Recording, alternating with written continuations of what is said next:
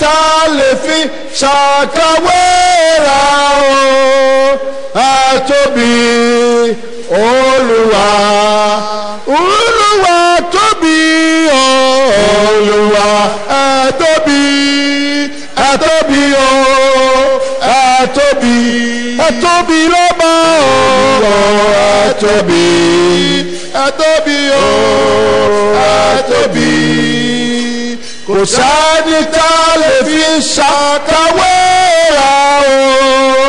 Àtóbi, kò sẹ́ni tá lè fi ṣàkàwé rẹ̀ o. Àtóbi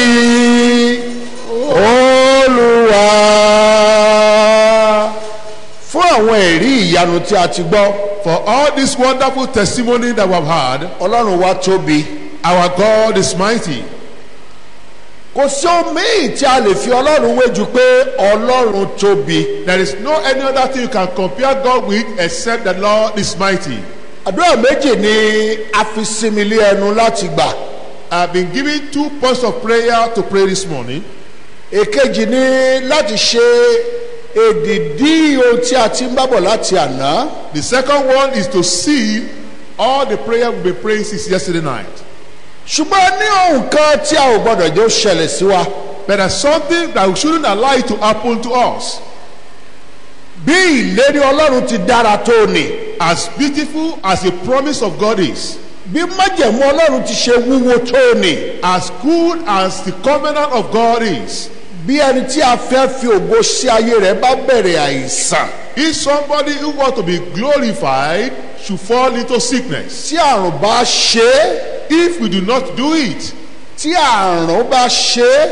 if sickness should befall such a Tí a person, ò bá tètè bójútó. if we do not take care of that person on time, Yóò fi òpin sí gbogbo ìlérí àti májẹ̀mú Ọlọ́run. it will put an end to all the promises and the covenant of God. Láàrin ìṣẹ́jú díẹ̀. Within few minutes, Ọlọ́run yóò rìn yóò fi ọwọ́ rẹ̀ tọ́ àgọ́ ara rẹ̀. the Lord will walk and use it out to touch your body. Àìsàn tó wà nínú àgọ́ ara rẹ̀ yẹn ní orúkọ Jésù yóò jáde mẹ́. The sickness that is in your body will go out of that place in the name of the Lord. Ológo ò gbọ́dọ̀ dùbúlẹ̀ àìsàn. A glorious person should not be sick. Àìsàn a máa bá ìlérí Ọlọ́run jẹ́. Sickness do spoil the promises of God. Ìgbà tí ènìyàn bá lókunlá tó lálàáfíà nínú ayé rẹ̀ ló lè ní ìrònú ohun tó dáa. Not until when somebody have a good head, by that time you can enjoy the good promise of God. Ìgbà náà la lè pinnu tá a lè wéwèé ohun tí ó lógo. By that time we can determine and think about those things that are glorious. Táìsàn bá lọ wọlé. If sickness should enter, Tó wọnú ọpọlọ ènìyàn. if it should enter somebody's brain, Tàbí tó wọnú ojú ènìyàn. or that enter somebody's eyes, Tàbí tó wọnú ọkàn rẹ̀. or enter his heart, Tó bá lọ wọnú ẹ̀dọ̀ rẹ̀. or that enter his kidney, Liver. rather, Tó bá lọ wọnú kíndìnrín rẹ̀. if it should enter into the kidney, Tó bá já àgbàlagbà ọkùnrin ni tó bá lọ wọlé ìtọ̀ rẹ̀. or rather as an elderly person will enter into his urethra or his urine, Tó bá lọ wọnú abẹ́ rẹ̀. or rather enter into scrotum. Wàhálà dé nìyẹn o. Oh, problem will come. Ògo tán nìyẹn o. That means the glory has come to an end. Ṣùgbọ́n mo ní ìròyìn ayọ̀ fún ọ I have lónìí. a good news for you today. Jésù Olúwa wípé Christ Jesus said, nípa ìnà mi by my stripes a mú ọ lára you dá. have been healed. Nínú ìwé Mátí orí ìkẹtàléláàádọ́ta In the book of Matthew chapter 53 Bíbélì sọ fún wa wípé the Bible says, àti nípa ìnà rẹ̀ Bible says by stripes a mú wa lára dá. that we are healed. Ẹni tí ó ṣèlérí ìmúláradá fún ọ lẹ́ni tó tọ̀ wá. And the person who have made this promise is one that we have come to today. Orúkọ rẹ̀ ni Jésù Olúwa. His name is the Lord Jesus. Ó ti fi ikú rẹ̀ lórí igi àgbélébùú. He have used his death on the cross of Calvary. Ó ti fi ṣe kí ni Yorùbá rẹ̀ yìí o. Ó ti fi ṣe divine health trust. Divine health trust. Ó ti ṣe ìrànwọ́ láti ọ̀run wá. Bí ìgbà tí báǹkì yẹn ó ní òun ni guarantee trust bank. Like a bank who call itself a guaranteed trust bank. Bẹ́ẹ̀ náà ni Jésù Olúwa ti fún wa ní divine health trust. bẹ́ẹ̀ náà ni Jésù Olúwa has given us a divine help trust. Ó ti fún wa ní ìrànwọ́ láti òkè. Yes. ó dájú. Ó dájú pé nínú Jésù Olúwa àìsàn rẹ yóò lọ lórúkọ Jésù. It is sure that in the name of the Lord trust in Christ Jesus, your sickness will go away in Jesus' name. Àti rí àwọn ẹni ńlá tí àìsàn wó palẹ̀. We have seen great men that sickness befall. A nígbà kó wó ìwọ palẹ̀. We will not allow it to befall you. Bíbélì sọ fún wa wípé The Bible made us to understand. àìsàn á máa ká ènìyàn. Oh my God. Sickness can bend somebody. Tó bá sì ti ká ènìyàn kò. Once somebody is bent, Kò lè jẹ́ ó ga bó ti yẹ ó ga. you will not allow him to be straightened and tall. Nínú ìwé Lúkórì kẹtàlá. In the book of St. Luke chapter 13, Nínú obìnrin kan wà mẹ́ láti ẹsẹ̀ ìkẹwàá. yeah, the Bible confirms from verse 10 that Ó ní the ẹni woman, tí ẹ̀yìn rẹ̀ ti tẹ̀ tán. somebody who has been bended, Màmá yóò mọ̀ pé òun lè máa wo èèyàn láti òkè wá láti ìsàlẹ̀ báyìí. and he too cannot be looking, I mean, never think that we'll be looking at somebody from up to down like this, Ó ló ti sa gbogbo ipá rẹ̀ láti lè dìde dúró. because she has tried as much as possible to stand up. Kò ṣeé ṣe. It is not possible Ó for ti her. gbà bẹ́ẹ̀ pé bí ìṣòro yóò ṣe rí nìyí. Then she has accepted her fate that that's the problem will be. Jésù wò ó bí mo ṣe ń wọ ìwọ And the màmá Lord yìí. just looking at us, I'm looking at Ó ní you. obìnrin yẹn. Say, old woman, Gbogbo ènìyàn wò káàkiri. everyone look around. Màmá náà níbi tó ká sí. The woman was there. Ó Where she náà was wò praying. kẹ́ ó ní màmá. Say, woman, Ó ní dìde dúró ṣánṣán. say, arise and be straightened. Ó ti ní kó dìde dúró ṣánṣán. And the Lord commanded her to be straightened. Agbára kan wọ náà kọ́ yìí rẹ̀. Once certain power entered to Ó her ṣe court, kà. it's breaking and Màmá yẹn náà splitting. bẹ̀rẹ̀ sí yọ sókè. Then the woman was going Ó náà up. bẹ̀rẹ̀ sí ga The sókè. woman started to go up. Pálí àṣẹ báyìí. And I decree today, Sínú ẹ̀dá àti ìpín rẹ̀. it's your destiny today. Àìsàn tó ṣe ọ́ ni. That sickness that befall you, Tó mú kí ìwọ ẹni tí bù ú fún níbi ẹni tó ń tọrọ jẹ. that you give out before that because of that begs. Láti òní lọ. Father, in the name of the Àìsàn Lord, náà fi ayé rẹ sílẹ̀ nísinsìnyí. Àìsàn ò gbọ́dọ̀ ṣe ọ́. you must not be sick.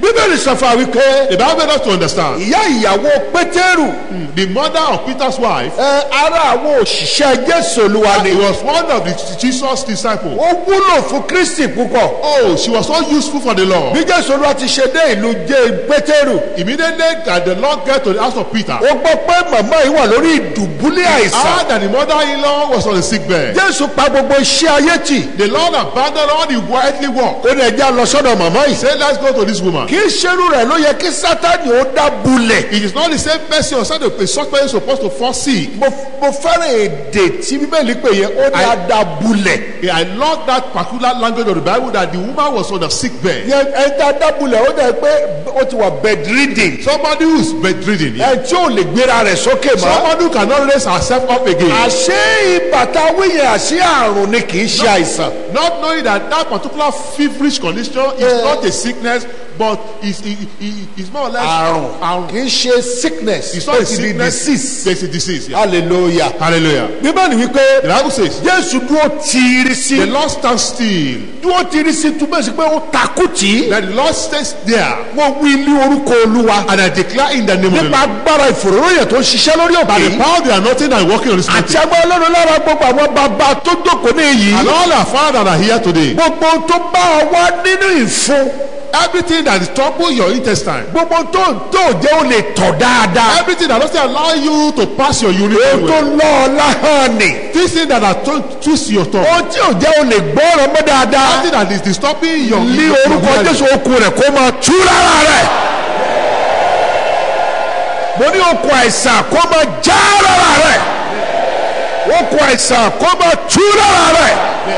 Jésù fi ọwọ́ rẹ̀ lé. The Lord shall lay his hand upon her. Bíbélì sọ fún wa wípé Without me not to understand, lẹ́sẹ̀kẹsẹ̀ immediately, ẹ̀mí ibà sì fi sílẹ̀. and the spirit of fever left her immediately. Ṣẹ́rí gbogbo ológo ni ẹ̀mí kan máa ń dojú kọ. Oh, every glorious person, there's a spirit that will also face them. Nínú kí ẹ̀mí ìpọ́njú dojú kọ. Either they will be faced with the spirit of poverty Ẹ̀mí ìfàsẹ́yìn lè dojú or the kọ. spirit of retrogression. ẹ̀mí àìlera lè dojúkọ. All the spirit of sickness, kì í ṣe àìlera tí sickness or weakness, á kàn dálá ìlera náà. you will not become strong. yóò fẹ́ ẹ̀mí yẹn ó fẹ́ ṣe nǹkan. That spirit will want to do something. yóò kàn di àìlera náà You fún will become, it will not be easy for him again. yóò fẹ́ kó dálé ṣẹlẹ̀. You want to establish a company, ṣùgbọ́n yóò kàn dálá ìlera ni. but you become so weak toward that thing. obìnrin tó ń rí nǹkan oṣù lóṣooṣù. A woman that see her menstrual period every month, ó rẹ́ni fún ìlóyún. she's ready for conception. ṣùgbọ́n wọ́ọ̀bù ẹ̀ kàn di aláìlera tí ò lè lóyún. But the womb is so weak to receive an egg or to carry a baby. gbogbo tó di àìlera lára rẹ. Everything that become weakness in your life. ẹyinjú rẹ ti di àìlera. Your eyes have become weak. ó ní ìran mọ́. You cannot see a long vision. ó ní ìran mọ́. You cannot see far. nítorí pé àìlera ti wọnú ẹyin ojú rẹ. Sickness has entered into your eyes. ó rí ìran ọjọ́ iwájú mọ́. You cannot see the vision of future. ó ní ìgbèrò fún ọjọ́ ọ̀la mọ́. You don't have any plan for tomorrow. nítorí pé àìlera ti wọnú ẹyin ojú. Because sickness has entered into your eyes. mo pálí àṣẹ bẹ́ẹ̀. And I decree at this moment. nítorí pé Jésù Olúwa wípé. God the Lord says. bí ojú yín bá mọ́. If your eye is clean. wọ́n ní gbogbo ara rẹ yóò jẹ́ kìkì ìmọ́lẹ̀. Yes, all your body full of light. gbogbo tó gba ojú rẹ. Everything that has taken away your eyes. ojú ìgbé ire ṣe. Oh, that eye that doesn't allow you to do good things. ojú ìwo ire ṣe. Oh, the eye that look at good things to do. ojú ìdábàá ire. Oh, an eye that proclaim good things. ojú ìgbèrò ire. An eye that think of good things. tó ti di bàìbàì. That have become fake. tẹlifí tiẹ̀ ti fọ́ That has pátápátá. their own is blind already. láti ìsinsìnyí lọ. As from today. Olúwa pààrọ̀ ojú náà. ojú ti ẹ̀mí ni mò ń wí báyìí o. I'm talking of spiritual ear. ojú ti ẹ̀mí rẹ. Your spiritual eye. tí bóyá wo ò dáa mọ́. Maybe they had not been created along with you. ní èrè Jọ́ánù orí In kẹsàn-án. the book of John chapter 9. wọ́n ní òkúrìta kan. Bible said they got to a certain wọ́n ní junction. ọmọkùnrin kan They bẹ̀. saw a man there. Ọlọ́run gbàgbé láti dá ojú Then the mọ́. Lord forgets to plant an eyes on his kì í ear. ṣe pé ojú rẹ̀ fọ́. Not that the eyes was blind. kò ní ojú rárá. He has no eye at all. Jésù rántí níje lò ó. The Lord Christ remember what ní happened. ìrere nínú Genesis orí ìkejì. In the book of Genesis chapter 2 ẹsẹ̀ ìkeje. verse 7. òní Ọlọ́run sì fi erùpẹ̀ ilẹ̀ mọ́ ènìyàn. Said the Lord used the sound of the ground to prepare a man. ó mí èmí ìyè sí. And he breathed a breath of life into him. èyí sì di alààyè And the ọkàn. man become a living soul. Jésù Olúwa tu itọ́ sílẹ̀. Christ Jesus now put his feet ó on the bed. mọ̀ọ́dì àbàtà bí ẹyin ojú. And he mowed the mud like an eyeball. bó ti lẹ̀ ìkan mójú ọ̀tún tó lẹ̀ kan mójú òsì. He put one on the right and on the left. àṣẹ gọ́ọ̀mù ó lẹ̀ mọ́ ní An méjèèjì. authority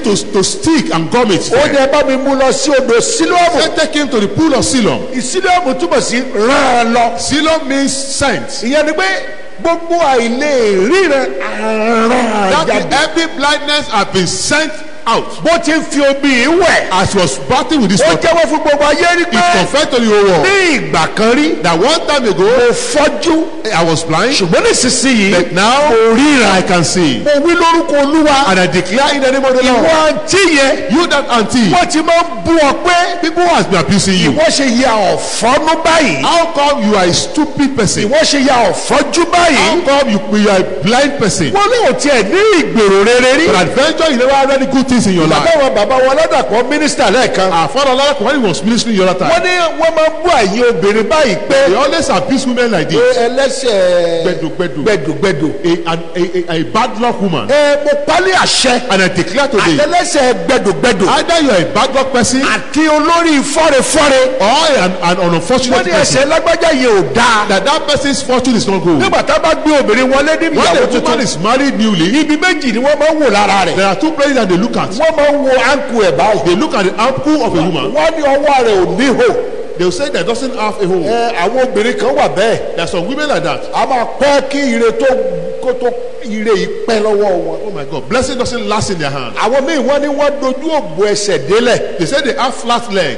irú àwọn ènìyàn bẹ́ẹ̀. Those flat-footed women, naturally ni o. naturally, kì í sábà dáa fún wọn. it doesn't go with them. bó o bá nírú àwọn deformity báyìí. If you have this kind of deformity, tàbí ọbẹ̀. that you are born like tí that, ire ò kì í pẹ́ lọ́wọ́ and the rẹ̀. blood doesn't last in your tó hand. jẹ́ pé ibi tó o bá gbé ẹsẹ̀ sí. And whenever you put your leg, gbogbo ènìyàn á máa sá fún bẹ̀. people will be running away from you. láti òní lọ. And as from today, ní orúkọ ńlá àti Jésù Jésù In the Olúwa. name of the Lord Jesus. Nítorí pé a kọ pé Because it is written Olúwa ṣe ìlànà ẹ̀ṣẹ̀ ènìyàn. that the Lord that placed the life of a Ó ní man, Ọlọ́run ṣe ìlànà ẹ̀ṣẹ̀ àwọn olódodo. that the Lord is one guiding the feet of the Gbogbo righteous. ìgbésẹ̀ rẹ̀, Every step you gbogbo take, ìdáwọ́lé rẹ̀, every of your ó endeavor ti ní àrùn. that become a Kò sickness. sẹ́ni tó fẹ́ máa bá ọ dòwò pọ̀. Nobody want to join business with you. Gbogbo yìí fẹ́ kó o jí wá rajà lọ́wọ́ People àwọn. don't know what to come and buy market from Kò them. pálí àṣẹ. And I decree, Gbogbo àbàwọ́ búburú yìí. every bad practice in your life, Ẹ̀jẹ̀ Jésù kò pààrọ̀ lára rẹ̀.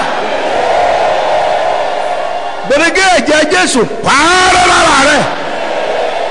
Ẹ̀jẹ̀ Jésù pààrọ̀ lára rẹ̀. Bóyá ìwọ ni Jákọ́bù. maybe you are that Jacob Tó ń fi orí májẹ̀mú ògo. that you are using that your glorious fortune. Tó ń fi sin ènìyàn. Oh my God, I used to serve people. Ẹ wo Jákọ́bù. Look at Jacob, Ọmọ ìpinnu láti ọ̀run wá ni. a covenanted child. Ẹ máa wo Jákọ́bù. Look at Jacob, Ọmọ tó rí ojú rere ìyá rẹ̀ somebody ni. who received favor from her mother. Ìkan nínú ìre tá a sún fún Jósẹ́fù. And one of the blessings of Joseph Ó ní Jákọ́bù bá dàgbà. is what Jacob now received. Nítorí pé Jákọ́bù sọ fún Jósẹ́fù pé Because Jacob told Joseph ó ní ìbùkún ti inú àti that ti ọmú the blessing of the womb and the blessing of the ni breast Ọlọ́run fi bùkún ọ. that God has given unto you. Jákọ́bù nígbà kékeré rẹ̀ Jacob, when he was small, ó rí ìbùkún inú ìyá rẹ̀. he received the blessing of the womb Ó of rí the mother. ìbùkún ọmú ìyá He rẹ̀. received the blessing of the breast of the mother. Á gbá ìrí ẹ̀gbọ́n rẹ̀ fún. And they give the blessing of the brother to him. Bàbá rẹ̀ transfer ó impact ìlérí àti májẹ̀mú Olúwa lé lórí. And his father imparted the covenant and the blessing of God upon him. Ní Genesis 28 In the book of Genesis 28, ó tún dé igbó Lúsì. when he get to the garden of Luz, Ẹ̀bẹ̀ lọ́lọ́run ti bá dá májẹ̀mú. for the Lord God made a covenant with him. Àtìlérí ti ọmú And the covenant of the breast àti ire ti inú and the blessing of the womb àti májẹ̀mú Lúsì. and the covenant of the city of Ó fi Luz. gbogbo orí yẹn sin ìran He used ìrìn all those àjèjì. fortune to serve a stranger Nítorí ohun tó fẹ́. because of what he loved. Pálí àṣẹ báyìí. And I decree today, Gbogbo agbára tó mú ọ sìn. every power that enslave you, Jákọ́bù wípé Jacob says, ní gbogbo ogún ọdún tí mo dé ilé rẹ̀. for this 20 years I've been to your Ó house, ní òòrùn pa mí. that I was inside the Ó sun ní òjò pa mí. and the rain also beat Ó ní me. mo wà ní ìgbẹ́. I was inside the Ó ní wilderness. bí ẹranko búburú bá pa ẹran rẹ jẹ. If a beast should kill any of your foes, Ó lọ gbà padà lọ́wọ́ mi. I say you take it back from Ó me. ní ìṣẹ́ ṣẹ́ mi. Oh, I was wretched. Ó ní ṣùgbọ́n tí ìbá ṣe bí Ọlọ́run bàbá It mi. is not the God of my father. Ní ìgbà tó lè rántí Ọlọ́run bàbá rẹ̀. Someone who can remember the God of his father. Lónìí ní ìhìn yìí. Today here, Òní ọjọ́ kẹjọ. today is 8th day Oṣù keje. in the month of July Ẹgbàá ọdún ó dín mẹ́tàdínlógún. 2017. Èmi náà pe Ọlọ́run bàbá mi oyè lábì. And I call upon the God of our father Oyelabi. Orí rẹ tó orí ògo rẹ yẹ. That's your fortune head that you Orí take. adé rẹ ó ti ń ṣègbà ní ilẹ̀ Your àjòjì. glorious head is being enslaved. Orí ògo rẹ ó ti dẹrú ní ilé ọ̀tá Your rẹ. glorious head has become a servant in your end out of your enemy. Ọlọ́run bàbá Jósẹ́fù. The God of Joseph, Yẹni Ọlọ́run Abrahamu the Isaki. God of Abraham and Isaac, Ní Ọlọ́run bàbá mi. the God of my father, Èmi náà pe Ọlọ́run bàbá mi oyè lábì. God the God of my father Oyelabi. Gbogbo ibi tí orí rẹ ti ń ṣe ọ̀tá rẹ. Wherever you have been enslaving your Gbogbo ibi enemy, tá a ti mú ìpín rẹ sìn. that they are enslaving your fortune, Lábẹ́ ọ̀gá kan tí ò fẹ́ jù ọ́ lẹ̀. under one God doesn't want to release you. Bóyá o ṣíléwọ̀ Maybe you go to the wrong house tó da ìpín rẹ láàbò. that will stop your destiny. Lórúkọ Jésù. In the name of the A Lord. ṣe àwòtán ìpín rẹ lónìí. Láti òkè ọ̀run wá. From heaven. Ní orúkọ Jésù olùgbàlà. In the name of the A Lord. fa ìpín rẹ yọ lónìí. Jáde kúrò nílé ọ̀tá rẹ. Jáde kúrò nílé amúnisìn. Jáde kúrò nílé ọ̀tá rẹ.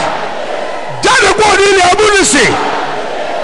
Èmi wòye kó o ti dìde dúró pẹ́. You're supposed to have woke up and stand up now. Ìdí kan ní tó fi jẹ́ pé Olúwa ní kí n máa gba èyí tó yẹ kó o gbà kù kí n máa gbà fún ọ. That is why the Lord said, God, I should go and give to you the one you're supposed to have taken.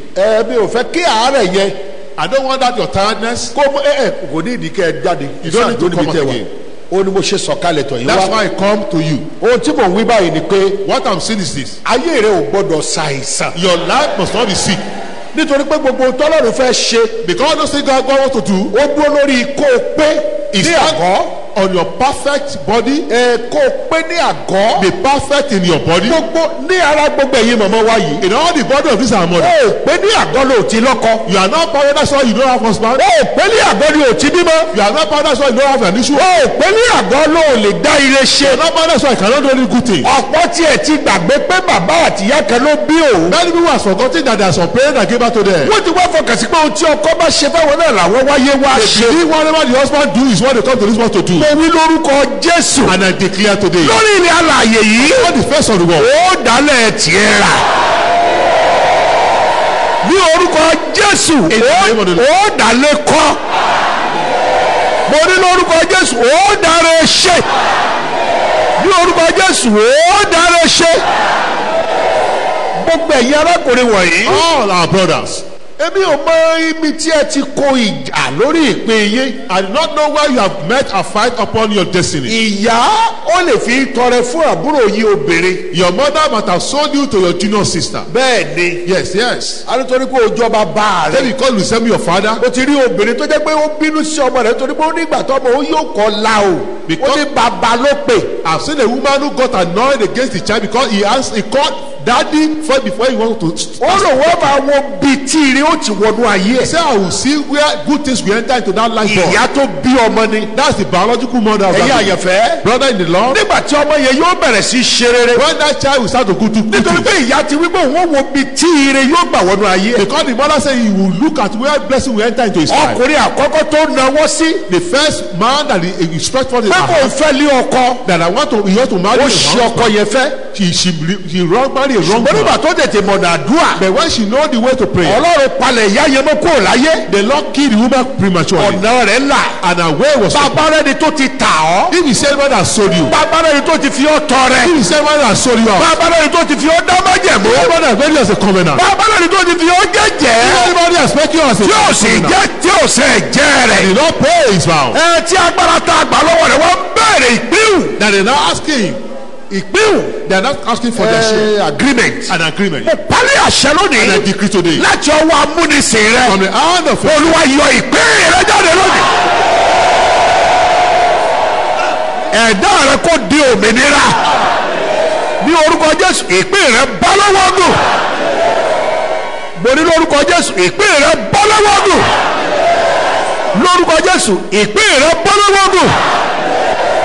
Tálẹ̀ tó pa aṣọ ìpín rẹ mọ́ ọ lára. You have changed your garment upon you. Ó pẹ́ tó ti ń lálàá pé aṣọ rẹ dọ̀tí lójú àlá. It's a long time you have been having a dream that your garment is dirty. Ó ní Olúwa wí fún mi sísè. That's what God told the man of God. Aṣọ tó dọ̀tí ló máa ń rí tó o máa ń wọ̀. You always put on a dirty garment when you sleep. Ìyẹn kọ́ la fi rán ọ látọ̀run wá. That is not what you have been sent from heaven. Ayé pààrọ̀ rẹ̀ ni. The one who has changed your garment. Mo na pàtó àgbélébù. Oh, and I used the water of the right hand of God. Mo na sórí kọ́ ọ̀run. And I struck it down to heaven. Mo na pàṣẹ àgbélébù. And I struck for the left hand of the cross. Mo na sórí so ayé. And I sent it to the source to the source. Gbogbo bí tá a fi àgọ́ ire rẹ pamọ́ sí. Wherever they have kept your garment. Ibi tí ọ̀tá bọ́ àgọ́ ògo rẹ tó fi kọ́ ní ọ̀run. Kept the garment of your blessing. Àti bí tá a sọ mọ́lẹ̀ sílé ayé. And when I be tied down. Ní orúkọ Jésù Kristi ó yá ọdún òmìnira.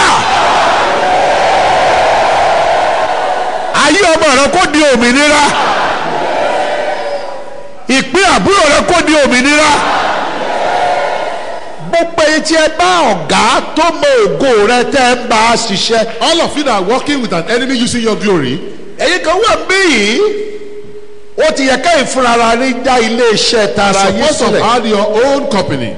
Ṣùgbọ́n torí pé ọ̀gá tó ń bá ṣiṣẹ́. That boss you are working with. Ó rí ògo rẹ. He has seen your glory. Ó sì ti lọ fi gbogbo ipá àti agbára Sátánì nínú fífún èèyàn ní ìre pé aṣọ wọ̀ ó ti fi síìlì mẹntálítì ẹ débi pé ìwọ gan ò ronú pé mo mọ̀ lè dá kíní ìṣe. Your boss has gone through the power of the devil through the gift of the garment of giving clothes to you.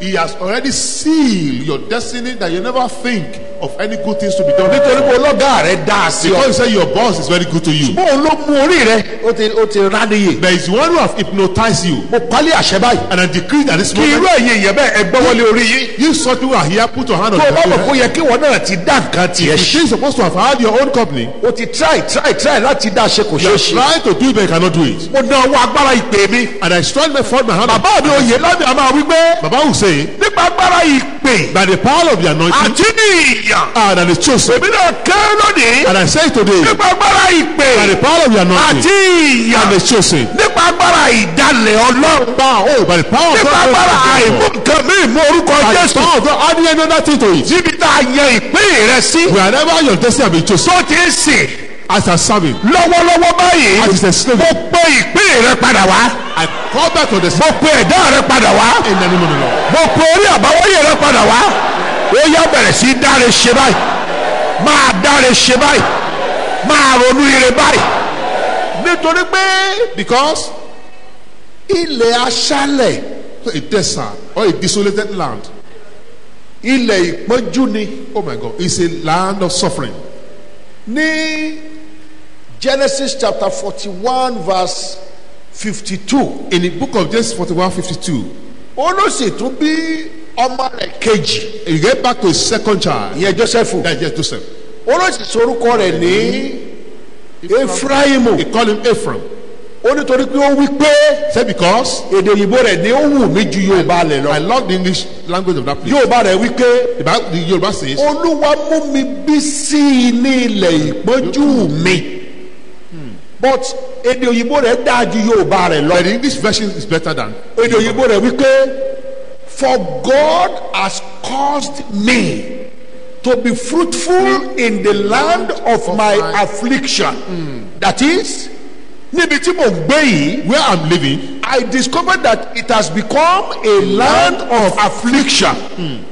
And being in the land of affliction, there is nothing is possible to thrive, to succeed. kò sí nǹkan, kò sí ọ̀nà àbáyọ láti lè ṣe But Joseph confessed, God caused it. pé Ọlọ́run ló gbà Ló mí. mú kó bẹ́ẹ̀. He blessed me. It is God that CAUSE. God has caused me to be fruitful in the land of my affliction. Ó lè wà ní aṣálẹ̀. You may be in a desert. But when God caused you to be Wọ́n fruitful, nígbà tí Ọlọ́run bá jẹ́ kí o bí sí, igi tí a lálẹ́ wù láàrin àpáta. your own tree will spring up in the rock. Igi tiẹ̀. Your own tree. Lóòótọ́ orí wọ́n ní ọmọ àtàpátá dìde ní.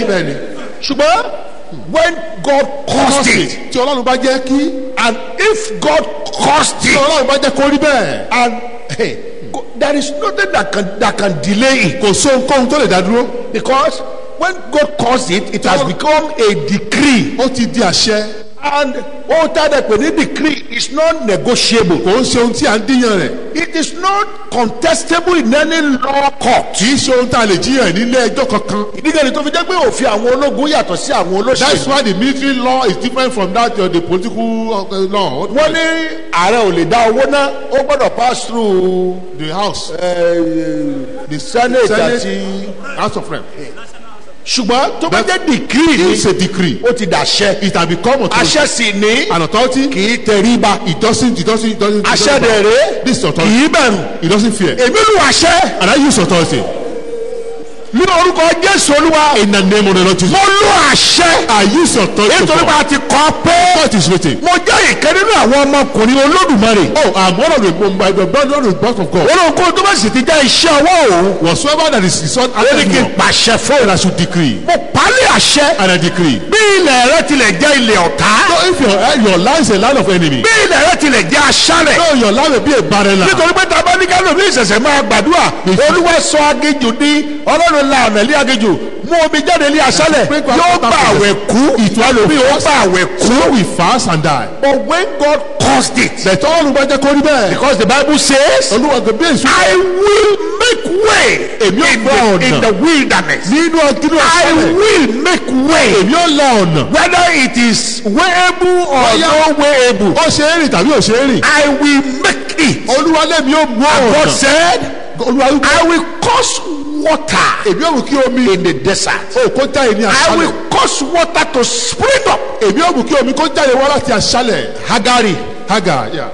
nígbà tó sọ ẹkún lórí Ishmaela tó fẹ́ kú, When he was lamenting over the baby was about to die, aṣálẹ̀ ló wà. he was in the desert. Ṣùgbọ́n ìgbà tó gbọ́ òun áńgẹ́lì, But when he heard the voice of angel, oní kí ló ń ṣe báyìí? say what is wrong with you? Oníwọ̀wọ́ ọ̀tún ẹ̀yẹ. Say look at your right hand. Àgbà tó ń gbọ́ kúrúkúrúkúrúkúrú Just hear the flow of in water the desert. in the desert. God bring water. Ọlọ́run mú omi jáde. God caused water. Ọlọ́run jẹ́ kí omi kó Water jáde. sprang up. Omi jáde láti Where there is aṣálẹ̀. no water, Níbi tí kò sí omi. I decree Mo wá pa á ní àṣẹ. upon your lives, Lórúkọ Jésù. upon your businesses, Upon your business. upon your marriages, Lórí gbogbo ìṣúná. upon your children, Lórí àwọn ọmọ rẹ. upon your mother-in-law, Lórí àwọn àna. upon your daughter-in-law, Lórí àwọn ọmọ upon your rẹ. sons-in-law. Lórí àwọn àna. I cause water to come out of your desert.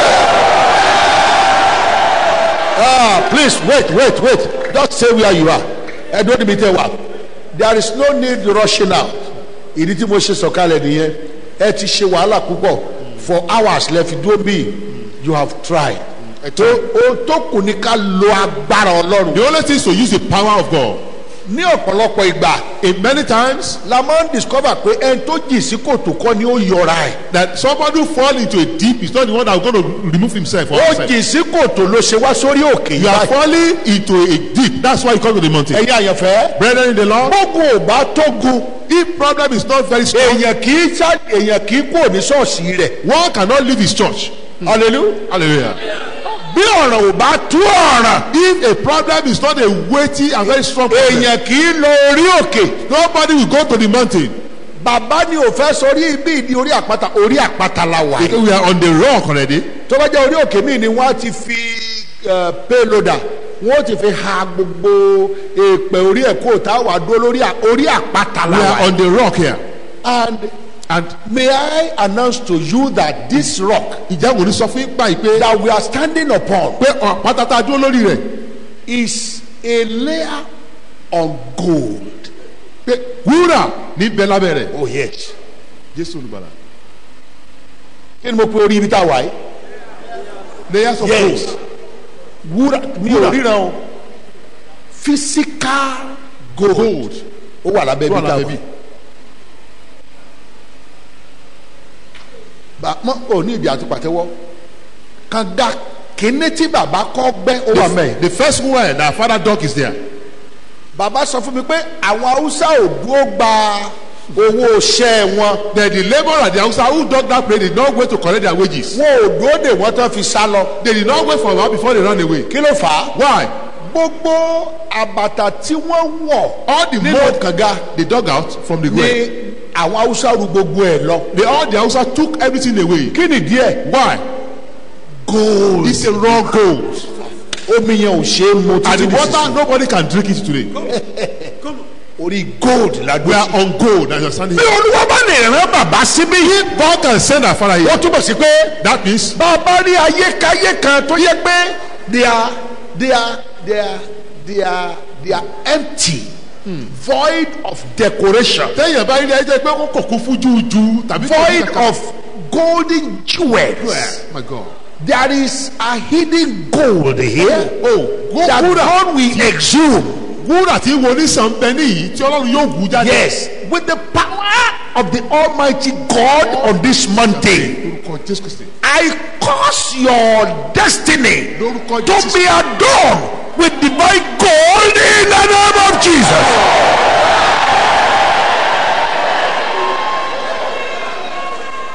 Ṣẹ̀rí bí ọ̀rọ̀ bá débi tó dé yìí. You see, when the matter got to this stage, A máa ń pe àyájọ́ ni. we are only incantationing the statement. Ní géètì lọ́hùn nísàlẹ̀ lọ́hùn. That gate down there, Níbi tí bàbá ṣẹ̀ṣẹ̀ wá kọ́ ilé àwọn aláṣẹ tí wọ́n ń gbé sí. where Baba had just built the quarters of the authority.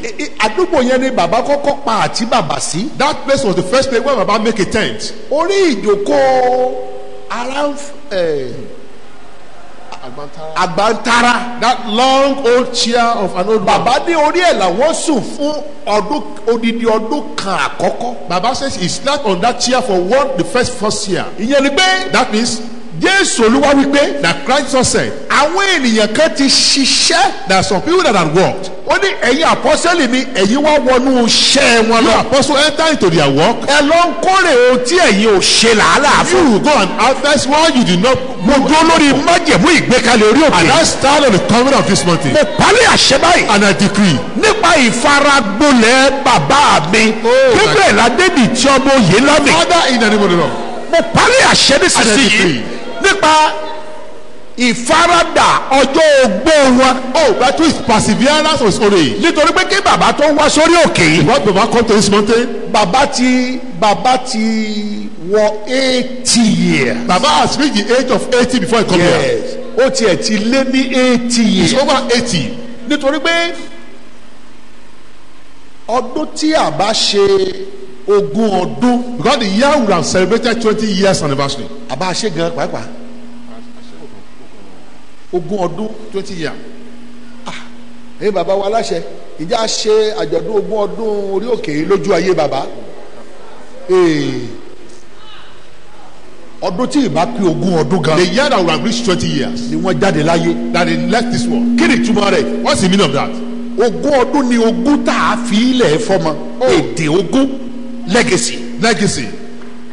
Wọ́n ti bí wọ́n ti pé 20 ọdún ni wọ́n fi ilẹ̀ fún wa. As in 20 years old, they left it for us. As legacy for us.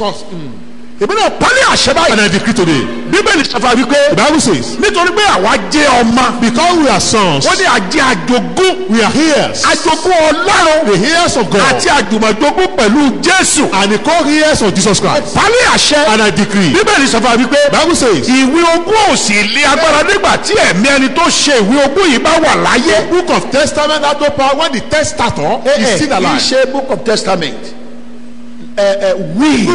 It's of no effect when the testator is still alive.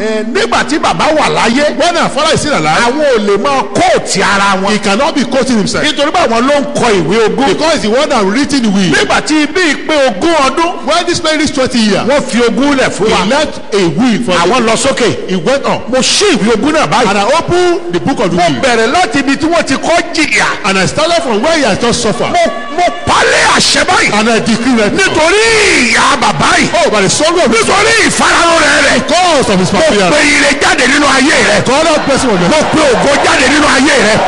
Mo pe ọlá jáde nínú ayé rẹ̀. Mo pe ìtura jáde sí ọ. Mo pe ìrọ̀rùn jáde sí ọ. Mo pe àlàáfíà jáde sí ọ. Mo pe ìwòsàn. Mo pe ìmúláradá. Mo pe ìlera. Olúwa gbé ọ jáde nínú ìdíbàjẹ́. Ẹ wò mí. Now look at me. Mo gbọ́ ọ̀rọ̀ kan lẹ́nu olóògbé olùṣọ́ àgùntàn Beckley. I heard one Sunday statement from the mouth of our pastor, Pastor Beckley. Nígbà tí a jọ pàdé lọ́dọ̀ bàbá. When both of us met together at Baba's place. Wọ́n sọ ohun tí wọ́n fi ojú wọn rí ní orí òkè Ìkòyí. They told us what they experienced on the Ìkòyí mountain. Beckley ní èmi ni mo gbé bàbá pọ̀n sọ̀kalẹ̀. Pastor Beckley said he was one that carried our father at the back from the mountain down to the floor. Ṣé àmọ̀ pé òmìrán ni. You know, he was a giant man. Ó ní bàbá sùn léwu lẹ́yìn. Say Baba lean on him. Ó lóun sọ wọn kalẹ̀ lórí òkè. He said he brought Baba down from Ìkòyí mountain. Ṣùgbọ́n nígbà tí wọ́n jọ kúrò láyé. But when the both of them will leave this world. Beckley náà ló tún fẹ́ yí pọ́n lọ. Baba lọ. Farabalẹ̀ o. Farabalẹ̀. Farabalẹ̀. Farabalẹ̀. Now listen carefully. Òní ni ọjọ́ àyájọ́. Today is a day, special day. Kí bàbá ó tó sùn nínú Olúwa. Before Baba sleep in the Lord. Wọ́n rí Beckley. They saw Pastor Beckley. Beckley sì ti kú ngbà náà. And Pastor Beckley has died. Wọ́n ní Beckley sọ pé. Pastor Beckley said. Ẹ máa bọ̀ bí jàre ibi tó ń wá ìdá ju mi jẹ́ yìí ń gbà yẹn lọ. Come jọ. Ẹ máa bọ̀ jọ. Come. Ibi tẹ́mi wá dá ju mi jẹ́ yìí wà lọ. God is better than what you are. Beckley sọ bàbá pé ẹ máa bọ̀ jọ. Come.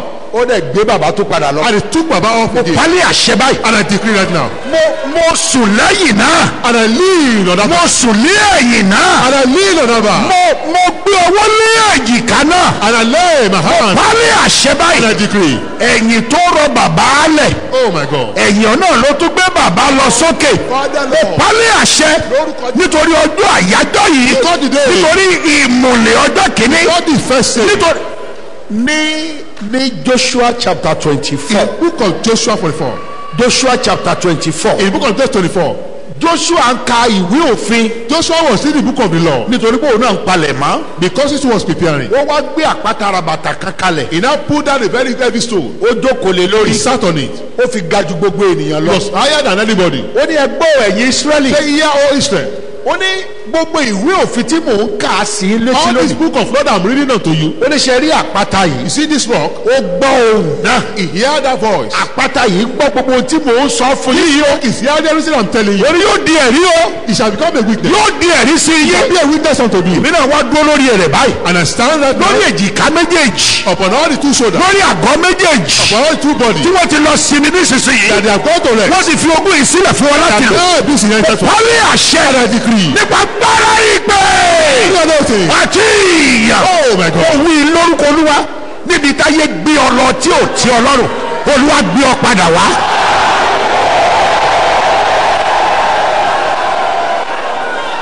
Bẹ̀rẹ̀ láti ìsinsìnyí lọ. As from to at this moment. Ohun tó ju ipá rẹ lọ. Only thing that's above your power. Torí pé látẹ̀yìn wá. As from Ipá wa la ti ń sà. we have been using all our power. Ipá wa la ń sà. We try all our might. Gbààwẹ̀. We fast. Ipá wa ni. Is our might. Lọ sórí òkè. Go to the mountain. Ipá wa ni. Is through our might. Gbàdúrà ìṣọ́òru. You pray in the vigil. Ipá wa ni. Is our might. Ìpàdé aláṣepé kìkì ọkùnrin nìkan. Prayer meeting. Ipá wa ni. Is our might. Tí aláṣepé gbogbogbò tá a wà Then yìí. the general prayer meeting. Ipá wa ni. Is our might. Ẹ gbọ́. Now listen. Bàbá sọ fún mi pé. Baba told the man of God. Nígbà tí bàbá Babalọlá fẹ́ kú láyé. When Babalola wants to leave this world. Ó pe òun pé. Call him like this. Ìpàdé aláṣepé tí mo dálẹ̀ nínú That the ìjọ last CAC. prayer that I started in CAC. Ìwọ ni mo fi èkú rẹ̀ lé lọ́wọ́. And I give the baton unto you. Ó yá gbé èkú rẹ̀ báyìí máa gbé lọ. Now go and take the Alasepe prayer Ẹni meeting. tá bàbá sọ fún mi pé. Baba told me Ní 2006. in 2006. Ni bàbá sọ fún mi pé. Baba told me Bàbá wa Olúṣèyẹ tó jẹ́ ààrẹ CAC nígbà náà. Papa Osei was the president of CAC that time. Ó sọ fún òun pé. He told him Kóun forí bàbá òun ṣáájú kóun fi tìyá òun tẹ̀lé. that he should go and go with his father's head and follow him. Tá a bá bí òun re. If he try, Tó bá dẹ̀ jẹ́ pé lóòótọ́ lọ́lọ́run pé òun. if it is true God has called him, Kó máa bọ̀ ní odò ọwá. let him come to Odowa. Bí kú ló lóko. We will see Bí tàkúté ni. who is the leader, Ìpàdé dorí ọ̀dàn. and they will see themselves. Mo ní bàbá. I think Baba, Mo ní ibi tí bó náà ṣe pé ọbẹ̀ yẹn o. Pé àìlè ìjà. yeah, Ní sọ pé ilẹ̀ bàbá mi ò dé yìí.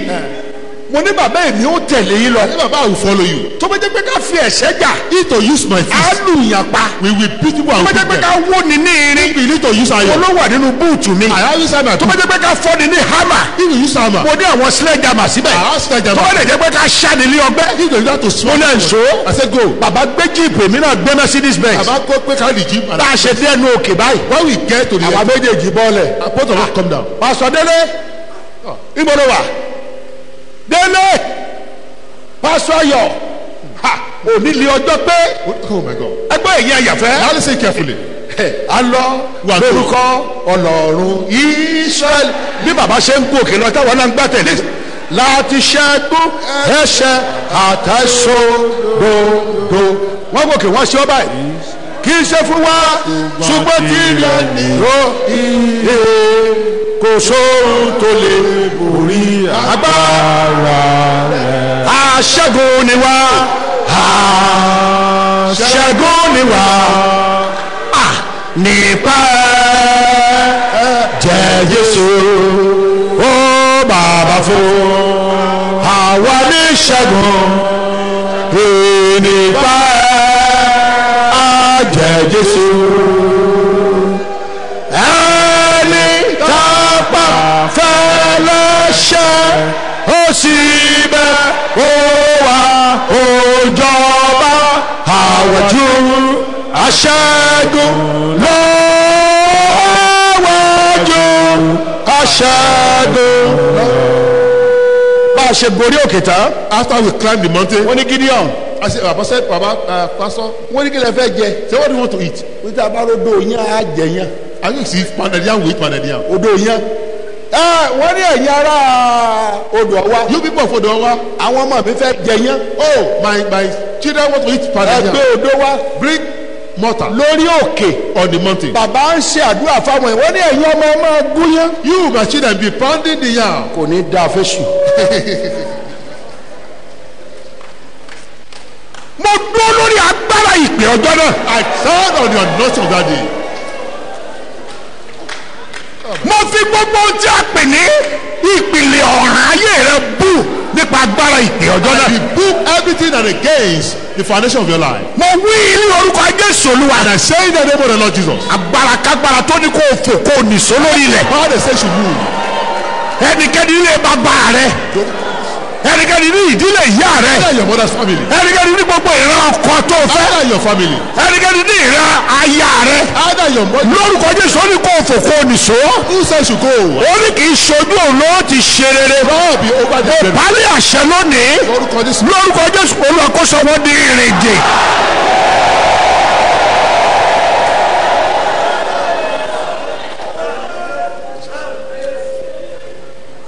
nígbà tó di ìgbà kẹta tó di oṣù kẹta ìgbà kẹta tá a lọ sí odò ọwá. The 3 times and the 3 months that we are going to Odowa.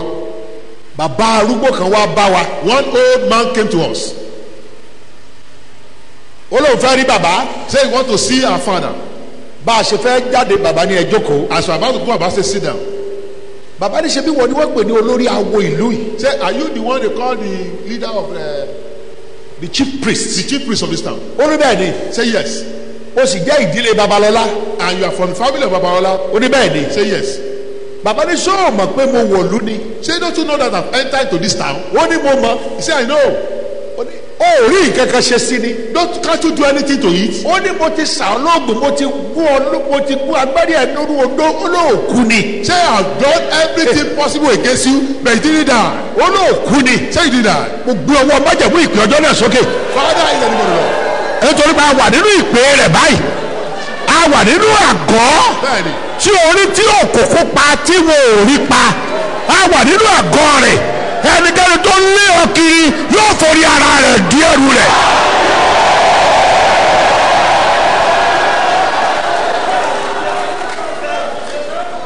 nípa agbára tí ń bẹ nínú ikú. By the power that is in àti àjíǹde Jésù Olúwa. and the resurrection of the Lord Jesus. mo nà ọwọ́ alágbára Jákọ́bù. The powerful one of Jacob. nítorí pé Bíbélì sọ nípa alágbára Jákọ́bù. The Bible mentioned about the powerful one of Jacob. ó ní ayérayé ni ìwọ Ọlọ́run wa. That eternity is our God. ó ní lábẹ́ apá ayérayé Under the everlasting arm ni agbára rẹ wà. lies your power. mo parí àṣẹ And I nísinsìnyí decree at this moment, ní orúkọ ńlá ti Jésù Kristi ti in the name of the Násárẹ́tì. great Jesus Christ. kì í ṣe bí agbára àwẹ̀ rẹ ti tó. No, kì í ṣe bí agbára àdúrà rẹ ti tó. not as powerful as your power of prayer. bàbá Oyèlábì ló jẹ́ kó di bíbà fún pé. Baba make me to understand. ó ní ìgbà tí wòlíì bá ń sọ̀rọ̀. When the prophet is talking, ó ní kò sí tó jẹ́ pé ẹ̀ṣẹ̀ dí ènìyàn lọ́wọ́. there's nothing like a wòlíì kì í sọ pé kíníkan ẹ̀ṣẹ̀. say don't do wòlíì máa sọ̀rọ̀ ni. a prophet will declare. ẹ̀ṣẹ̀ á wọgbó lọ. The sin will go away. ìdènà á wá bí wọ̀. The sorrows will go away. pálí àṣẹ báyìí. And I decree, gẹ́gẹ́ bí ọmọ wòlíì. as a son of a prophet, torí àánú wòlíì gbà. I see a message. mo rán ọ̀rọ̀ sínú ayé rẹ. I send níbi words tí a ti to sọ pé ò ní ṣe rere. ó yá lọ jọba ẹ̀mẹ̀ lórúkọ Jésù.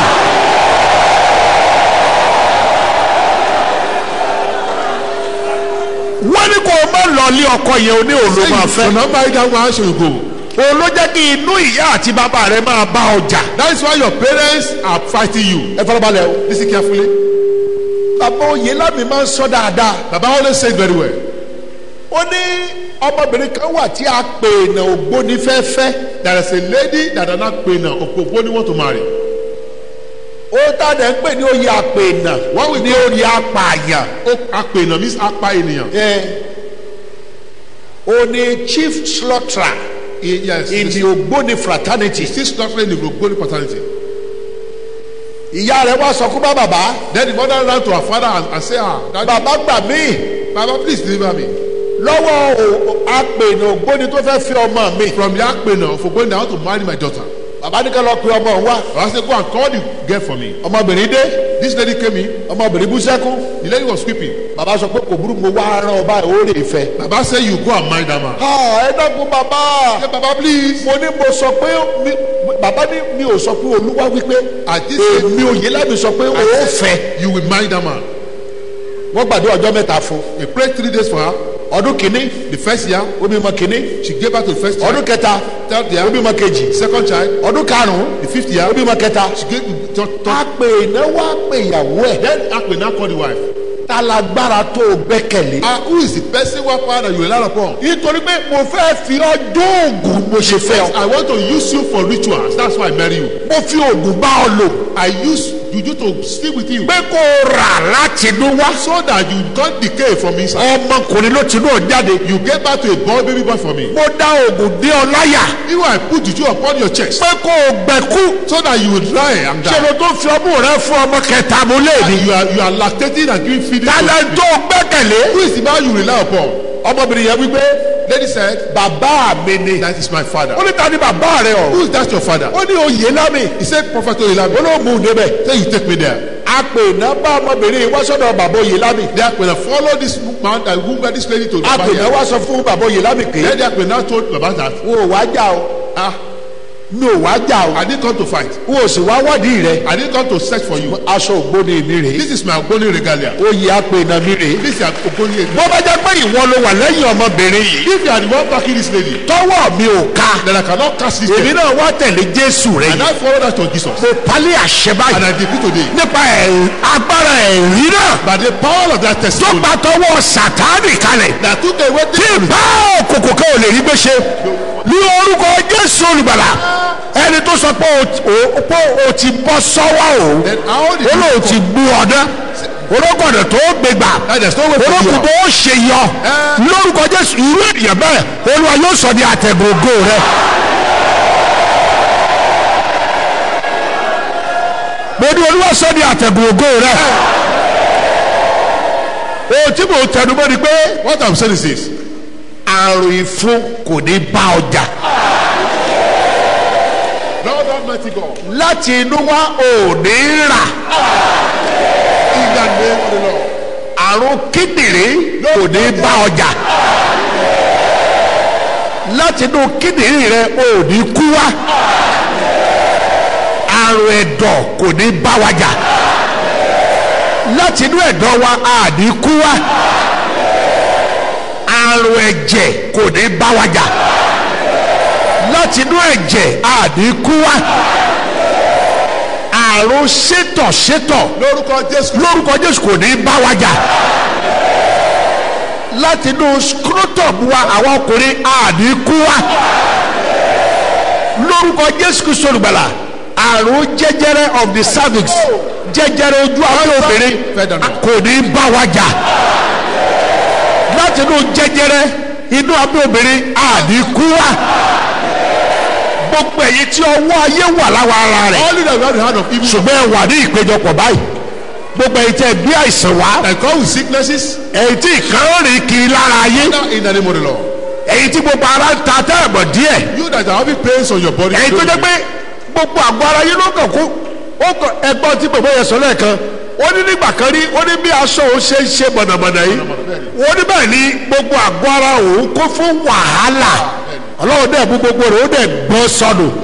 ó dẹ̀ fún inú yẹn lé ọmọ lẹ́yìn 27 years of marriage. Father Lord Almighty. Ọlọ́run kọ́lé fún. ilé ìfowópamọ́ rí ni pé o tún wá ń gun mọ́tò. lẹ́ni tí ọkọ ti wọ lóòótọ́ tí bàbá àlùfáà yẹn rí nínú ayé rẹ̀ ló mú ká àlùfáà sá lọ. That's why he ran away. bẹ́ẹ̀ ni ohun tí ò ṣe é bá gbé lórí inú ayé rẹ. He saw something that nobody can live with. agbára àdúrà bàbá àlùfáà yìí ò lè gbàdúrà kógun yẹn ṣẹ́ ni. He cannot pray so that prayer will be solved. àṣírí bàbá yìí lọ́lọ́run fi hàn. God show him the secret of this woman. kó o sì lágbára ẹ̀ ló sá lọ. As he saw it, he ran away. ṣùgbọ́n ó dé ọ̀dọ̀ ẹni tí pàpín dà sọ di rere. But he brother to somebody who turned good to bad to good. mo ti sọ fún ọ. I said, ìwé ogún tí bàbá fi ilẹ̀ ó wá bẹ̀rẹ̀ sí lé agbára tí ìgbà tí bàbá wà láàyè. when her father was alive. nítorí pé ìwé ogún wo ò lé agbára nígbà tí bàbá wà láàyè. The book of the will has no power when the testers was still alive. ẹ̀rí pé nígbà tí bàbá bá wà láàyè. When the father was alive. tí mo bá mínísítà. If I minister. mo bá dẹwọ́ sí mo báyìí tí mo bá súre fún yín. I will strike forth unto our father when I want to pray for you. nítorí pé mo gbọ́dọ̀ connect agbára ọlọ́run lára wọn mọ́ mi dọ́dọ̀ yé mi. I must connect the power of God in his life through. ṣùgbọ́n nísinsìnyí báyìí. Now a ti lè ṣí ìwé ogún we náà. can open the book of that. a ṣí ìwé ogún náà báyìí. Open the book right now. nípa agbára ìpè. By the power of the àti anointing ìyàn. and the chosen. ìkan nínú kíì tó ṣí ìwé ogún náà nìyí. àwọn kọ́kọ́rọ́ tó ṣí ìwé ogún náà nìyẹn. mo pálí àṣẹ báyìí. lẹ́ni tó sọ pé òun la fi ọ́ fún nípa ìbí rẹ. By your birth. àwọn ẹ̀mí tó sọ pé ọwọ́ àwọn láti gbà ọ́. All the spiritual say they taking you from them. ohun tó bá dẹ̀ wù àwọn làwọn lè fi ayé rẹ Can ṣe. do anything with your life. ìyẹn ni pé That means àwọn ẹ̀mí yẹn claim illegal claim of ownership. they are claiming illegally of donor. bí àwọn làwọn ní ó is illegal. ó ti kò òfin mu rárá ni. nítorí pé psalm 100 verse 1 verse 3 psalm 100 verse 3 wọ́n ní kí ẹ̀yìn kí wọ́n mọ̀ pé olúwa òní ọlọ́run òní ẹni tí ó dá wa àwa lé ọmọ rẹ̀ àti àgùntàn pápá rẹ̀ ẹnikẹ́ni tó wọ́n claim ownership right of ownership agbára òrìṣà ilé bàbá rẹ̀ àwọn ẹ̀mí èmèrè kan ẹ̀mí àjẹ́ kan àwọn ìjọ èké kan àwọn wòlíì èké kan tí wọ́n ti lọ tọrọ rẹ̀ tọ́jú ọlọ nígbà tó ṣàìsàn wọ́n ní kó mọ bú ẹ̀jẹ̀ wá ó wá bú ẹ̀jẹ̀ lọ mọ́ wọ́n lè wọ́n bá ọjà láti òní lọ ní orúkọ Jésù Jésù wípé ẹ má pe ẹnikẹ́ni ní olúwa yín mọ́ ó lè ní olúwa méjì bí kò ṣe èmi ẹ má pe ẹnikẹ́ni ní ọlọ́run yín mọ́ ẹ ò ní ọlọ́run méjì bí kò ṣe bàbá mi ti bẹ̀rẹ̀ lọ́run ẹ má pe ẹnikẹ́ni ní bàbá yín mọ́ ó ní ọlọ́run ní bàbá yín nítorí bá a ti gbà wá lọ́wọ́ gbogbo agbára tó lè claim illegal rights of ownership ọ̀pọ̀lọpọ̀ àṣẹ lónìí ayé yín ìpè yín orírò yín ó gbà òmìnira lórúkọ Jésù.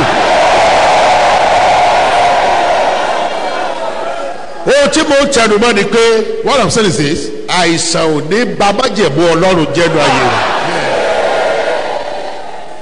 àrùn búburú ò ní ba májẹ̀mú ọlọ́run jẹ́nu ayé rẹ̀ bí ẹnikẹ́ni bá fẹ́ afẹ́fẹ́ àìsàn sí ọ lára. Everybody should blow and bring the sickness unto you. mo béèrè agbára pààrùn. Oh, I ask for the power to change. agbára pàìsàn. The power that kills sickness. agbára pààrùn. àìsàn. Kill diseases. agbára poró. The power that kills people. agbára pòògùn. The power that kills every. agbára yẹta. The power that remove. agbára pẹta. Everything that kills. agbára pọfà. Everything that kills. agbára yọfà. That remove arrow. agbára àtẹ̀gbé. Oh my God. agbára àjẹgbé. agbára àmúgbé. ẹ bọ́ ẹ̀yin àyẹ̀fẹ́. Oh my God. Pásítọ̀ Àjàyí nígbà tí mo sì ń dáko mo dé oko kan ní oko Ẹdẹ wọ́n porúkọ oko yẹn ní Ológobì Ológobì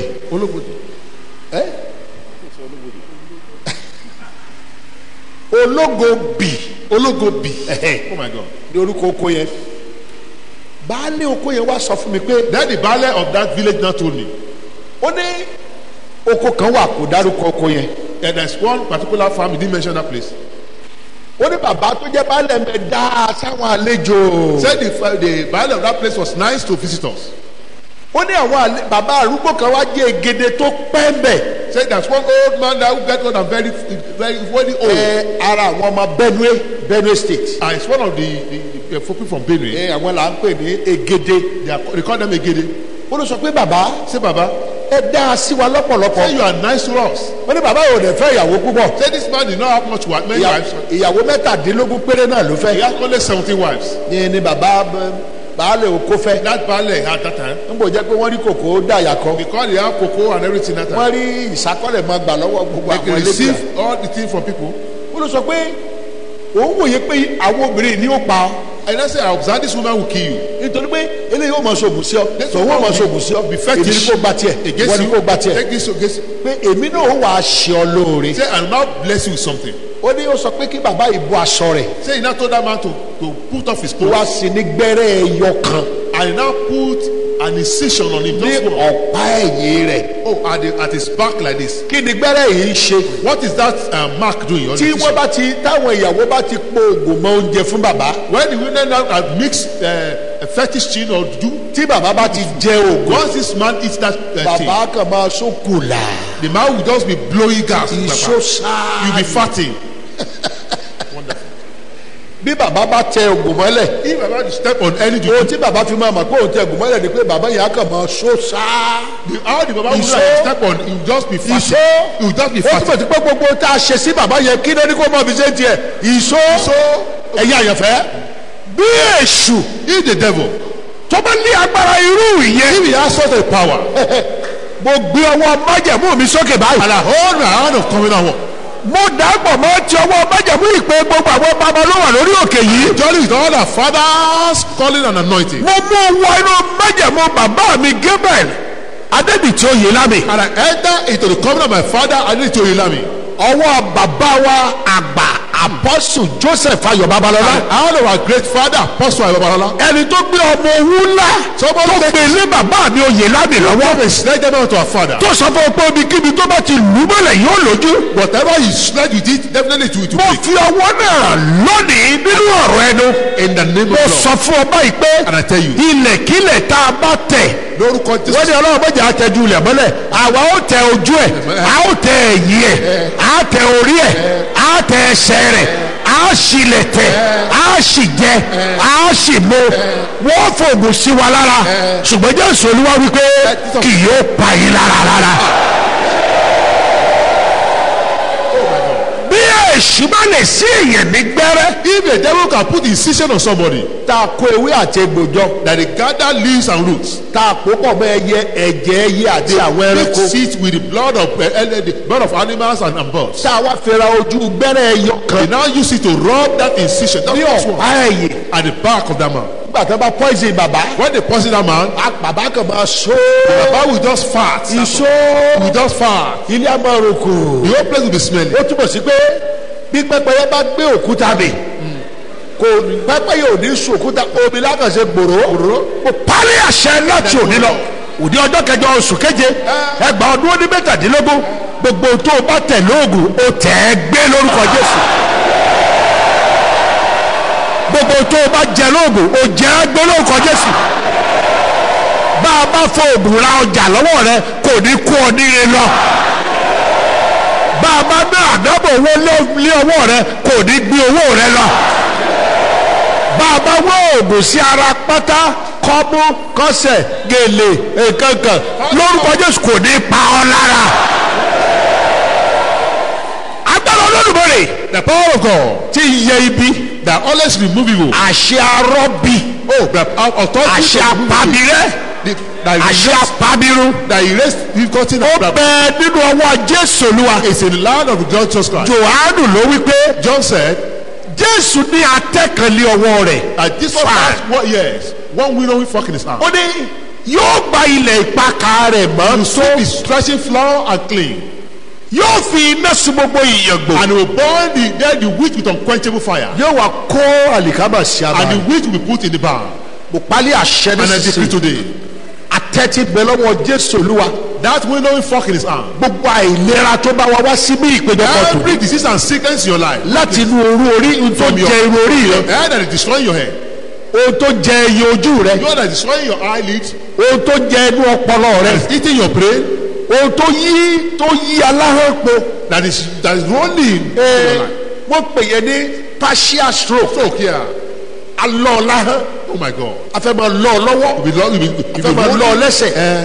ìkẹ́kẹ́ wà adédè máa dàbí ìgbà tí yàn kọ́ lábẹ́ níta. abala gara lẹ́ẹ̀kọ̀kan gara partial stroke They kì í call pọ̀ it partial stroke. It's kò coming. pálí àṣẹ báyìí. In the name of the Lord. àti partial àti partial permanent. or permanent. gbogbo tó jẹ́ ẹ̀jẹ̀ ríru. Lórúkọ Jésù. tó yọrí sí hypertension In the name tó of the Lord. parí sí stroke nínú ẹ̀jẹ̀ rẹ kó gbẹ dànù. ní orúkọ Jésù agbára àgbélébù Jésù rọ̀ bí ayé rẹ sọnù. àṣẹ àgbélébù Jésù rọ̀ bí ayé wa dànù. agbára àgbélébù Jésù rọ̀ bí ayé wa dànù. ògo ni fún Ọlọ́run lókè ọ̀run. Hallelujah. bàbá mi wà nílé. Mommy is at home. mo gbé ọwọ́ májẹ̀mú ìtọ́jú. I lay the hand of healing upon her. nítorí pé Jésù Olúwa lórí igi àgbélébù. Because Christ on the cross of Calvary, ó wo Jòhánù tó fẹ́ràn ọmọ ẹ̀yìn tó the fẹ́ràn. Lord John, who is a very lovable ó disciple, sọ fún pé láti ìsinsìnyí lọ says from now, wo ìyá rẹ. say, look at your mother. ó sọ fún màmá rẹ̀. He told the mother, ó lọ́wọ́ sí Jòhánù. let's settle to John. wo ọmọ rẹ. Say, this is your son. bíbélì wípé Bible say, lẹ́sẹ̀kẹsẹ̀ bẹ́ẹ̀ni. láti ọjọ́ náà lọ Àtọ̀ládé. ni Jòhánù ti mú ìyá Jésù sí ọ̀dọ̀. Bẹ́ẹ̀ni. ohun tí mo wí ni pé what I say is this, Jésù ṣètò ìtọ́jú fún ìyá rẹ̀ that Christ prepare a very good care for the kí mother ó tó kú. before he died. mélòó How much more? the best half The of best half. prophet Gabriel Adédìtì Oyèlámì níbi tí wọ́n wà báyìí Olúwa gbé ọwọ́ àlàáfíà lé wọn láti irun orí títí dé àtẹ́lẹsẹ̀ wọn Olúwa máa tọ́jú wọn wọ́n gbọ́dọ̀ gbogbogbò ju bàbá lọ wọ́n gbọ́dọ̀ tọ́tọ́ ju bàbá lọ.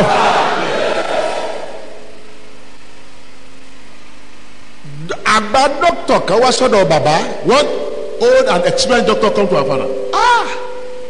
ó ní I like baba's old age. Ṣé mo gbọ́ nípa ọjọ́ orí bàbá? mo ní kí ló dé. I say what? ó ní I like it. Ó ní mo fẹ́ràn rẹ̀ bẹ́ẹ̀. ó ní téèyàn bá dé irú ọ̀dọ̀ àwọn àgbà tó gbóbi yẹn ó ní ìgbẹ́ òórùn ìgbẹ́ àti ìtọ̀ pé kò ní jẹ́ kéèyàn gbádùn. Say if you go to people of such age, their defecations will permit the whole area and to be so uneasy. ó ní ẹwọ gbogbo wa a dẹ̀ jókòó lọ́dọ̀ bàbá bá wa sọ̀rọ̀ àwa náà tún ṣàwàdà. Sat down, we are enjoying nothing. ìyẹn ni pé That means bàbá mi Gabriel Adédìtì Oyèlámì kò kúkú àrùn kó àrùn bẹ́ẹ̀ni. kò rà kó tó kú bẹ́ẹ̀ni. ó mọ fúnni bẹ́ẹ̀dì rẹ̀ neat ilẹ̀ rẹ̀ neat Father God. aṣọ ara wọn neat neat. màmá ẹgbẹ́ ọ̀rọ̀ Olúwa ẹ ò ní ṣàìsàn àrùn àgọ́ ara yóò ní kú kẹ́ ẹ tó kú gbogbo àwọn ọmọ tó tara yín jáde tí bàbá fi í lẹ̀ Baba left. kì í ṣe ẹrù fún yín o It's not a body. kò ní di wàhálà nínú ayé yín. mo fi bàbá mi lórúkọ Jésù olùgbàlà ó pásítọ̀ Oyèlámì mo fi lé ọ lọ́wọ́ Lórúkọ Jésù. níbi tó wà báyìí rò ní agbára ẹ̀mí mímọ́ láti ọ̀run wá pààrọ̀ àgọ́ ẹ̀ ẹ gbọ́ Listen, gbogbo ẹ̀yin àjẹ́ gbogbo ayé witches in the world. mo pe létí ọ̀fẹ́ ayé níbikíbi tó bá wà Father Lord Almighty God. mo lóyún lójú lónìí bàbá mi Gabriel Oyèlámì wípé lẹ́yìn tó ń bá lọ After his departure, bí ẹnikẹ́ni bá dáwọ́lé aya tàbí àwọn ọmọ òun whoever lay his hand upon the children, yóò wá bá òun ní pàjáwìrì that person come and meet him. So bí a bá rí ẹnikẹ́ni tó wéwèé pásítọ̀ Oyèlámì ní ibi ilẹ̀ kó pè é lẹ́sẹ̀kẹsẹ̀ gbogbo àwọn àbúrò lẹ́yìn rẹ̀ pátá all the children were behind him. lórúkọ Jésù níbikíbi tẹ́ ẹ fọ́nká sí ẹ máa ṣe rere láti ọ̀dọ̀ Ọlọ́run wá ẹ gbilẹ̀ ṣe rere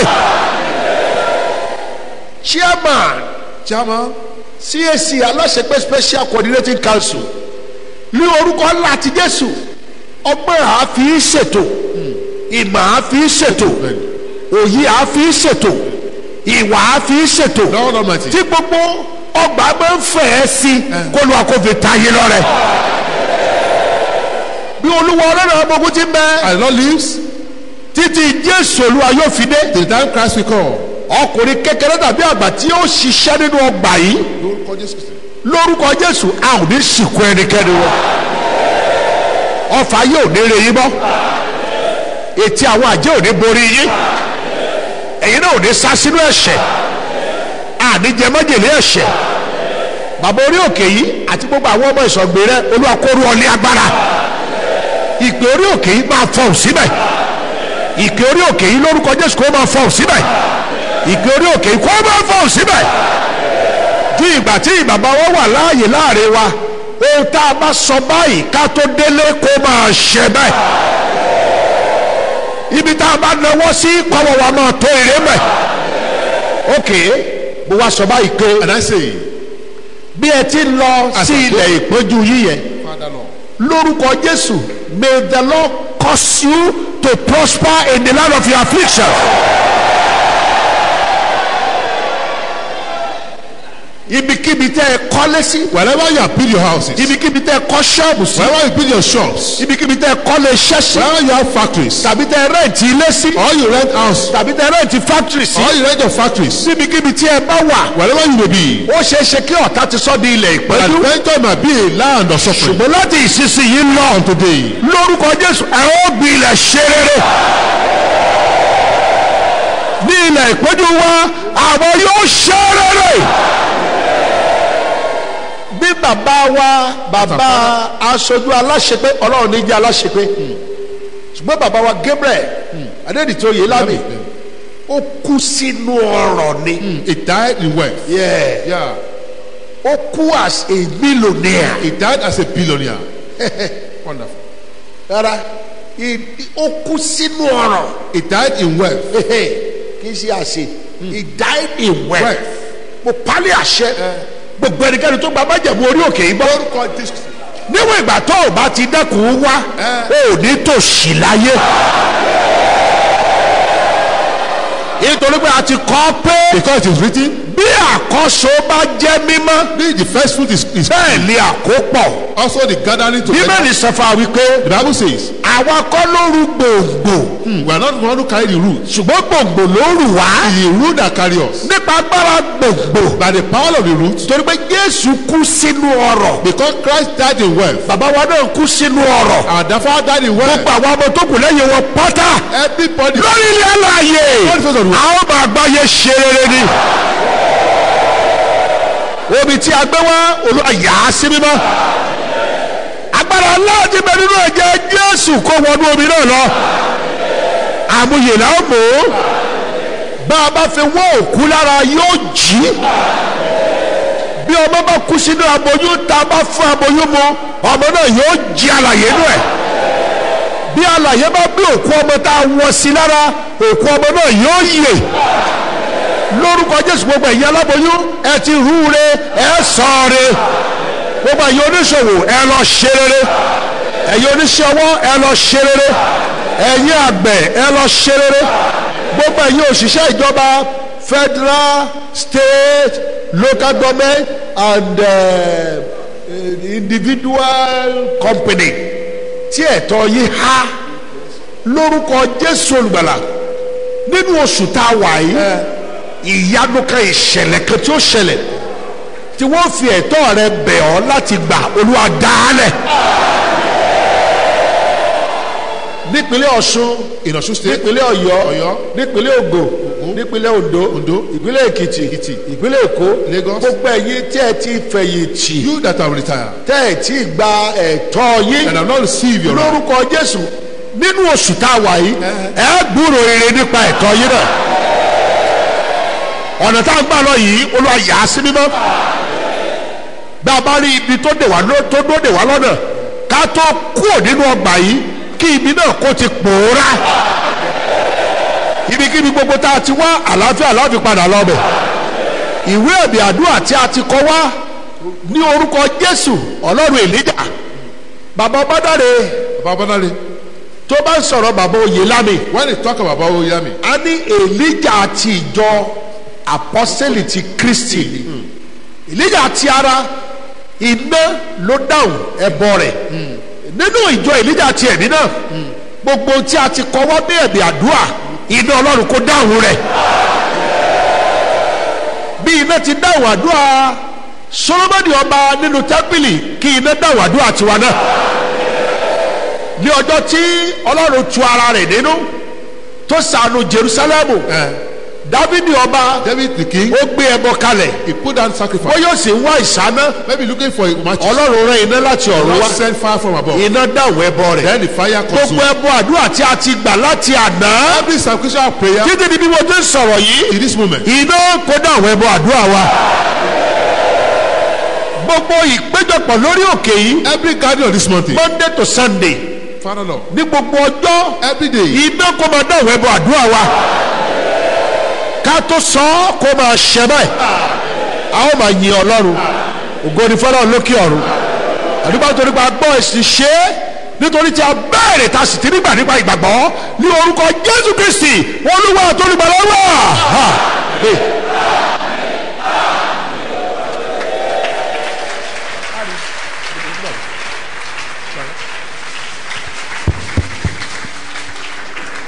ẹ jẹ́ kí a gbàdúrà. oore ọ̀fẹ́ Jésù Olúwa wa àti ìfẹ́ Ọlọ́run Baba